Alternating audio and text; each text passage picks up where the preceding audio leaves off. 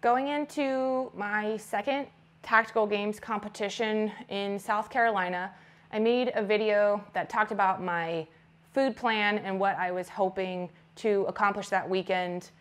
And part of the reason I did that was because at my first tactical games competition, I went in with a plan as well, but I missed the mark big time and ended up feeling either a combination of nauseous or sluggish during several of my battles, and I just didn't want to make that mistake again for the second competition. So this is my updated version to tell you guys kind of how it went and what I ended up eating during my second tactical games competition. So first things first, this competition was hosted at a decommissioned nuclear power plant. The battles were very complex. There was a lot of awesome stuff. There was some heavy farmer carry, bare bones bag, running sandbags upstairs. So the fitness portion of this competition, in my opinion, was much harder than my first competition in Lakeland, Florida. That being said, I ended up sticking to my plan pretty much to the T all weekend. I didn't have a single battle where I felt nauseous or sluggish. And when you're at a competition like this and there's already so much being thrown at you where you may not already be, I'm not the best runner, so I'm already kind of behind in things like that. And when the shooting is very complex as well, the last thing you want to do is screw yourself on something like not eating enough, when you could have done, you could have eaten enough and then had a better experience overall. So super happy to report that back because it just felt good. I felt good all weekend. I was able to do what I was able to do on a fitness level, and I didn't do worse because I wasn't disciplined enough to eat the right amount of food. So now I want to talk to you about exactly what I ate on Saturday and Sunday for the competition. But before I get into that, I also want to tell you that leading up to the competition, Derek and I left Florida on Wednesday. We got up to South Carolina on Wednesday night. We were there Thursday and Friday as well, and then the competition was Saturday, Sunday. Wednesday, Thursday, and Friday, and this is something that we're also typically pretty bad at, we were traveling and doing things like that. I was adamant about getting the proper amount of calories in my body on those traveling days and on the days that we were doing photo shoots for work and things like that. I was able to accomplish that. So leading up to it, I also was making sure I was fueled for Saturday and Sunday and kind of like already in the habit of doing that. Now, Saturday, Sunday, I'm going to go ahead and start showing you these screenshots from my macro tracking app. So let's get right into that. So on Saturday morning, this part was very, very hard for me. I love breakfast. I'm a huge breakfast person. I do not like eating before 9 a.m. My body just wants to puke up anything before that time for whatever reason. So we woke up around 5 to 5:20 a.m. Directly after I woke up, Derek the night before had prepared 2 scrambled eggs and 2 pieces of bacon for me. So I threw those in the microwave and then I kind of just forced them down my face.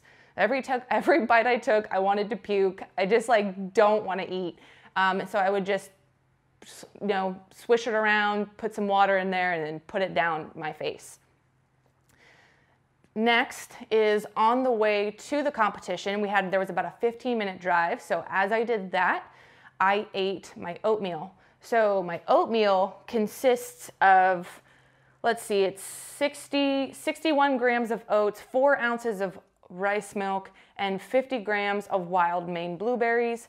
So I put that all together and then I ate that on the way to the competition. I also, I typically put down oats pretty easily, but I was having a really big problem. So I just was 1 spoonful, chomp it around, and then swish it down with water. So both Saturday and Sunday, that is what I ate before the first battle of the day. I was able to accomplish it. It was very difficult. Okay, next, throughout the competition, I ate the same exact things on Saturday and Sunday.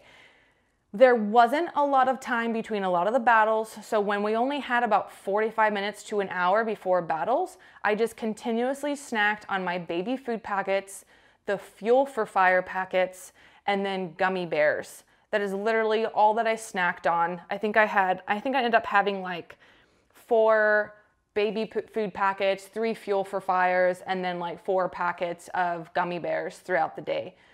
So I did that. When there was time to have a little bit more of a break, that's when I would start cramming down those turkey sandwiches. So all I had was potato bread, mustard, and turkey deli meat. I would put those together. So like you can see, it says turkey meat was about 300 grams. So I had 2 of those sandwiches per day, but I only had 1 during the actual day with the battle. Directly after the battles were done, I had my second sandwich, followed by my beef sticks and my guac cup. So same deal Saturday and Sunday. I ended up hitting all of my food goals, and then the next day I was ready and I just felt pretty great. So those foods aren't necessarily what everybody else was eating. For some people say that you should eat the same exact foods that you eat on a daily basis. That doesn't work for me. I don't crave any of the foods during competition that I eat on a regular basis. So most of this food is actually stuff I do not eat on a regular basis. Obviously, I start to eat it about a week leading up to the competition, so I'm not completely shocking my body because that would not be good. But that's exactly what I did. I felt awesome. I am currently working on a blog post that takes all of the prior athletes' suggestions for what they should eat, what they eat, and what you should eat during a Tactical Games weekend. I will be posting that soon. Just make sure that you're following Citizen Zero, and we will, once that blog is up, we'll let you know. Lastly, water.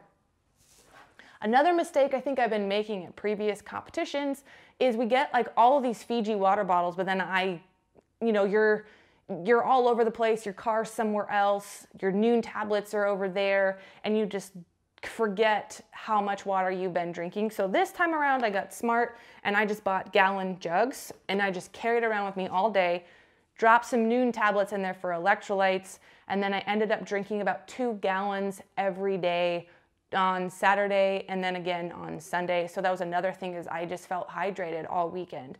So that's what I did. Hope that helps. And then the blog post will for sure help you even more, because people they tweak what they eat a little bit. And so I'm sure you're going to be able to find some stuff that helps you for your next competition.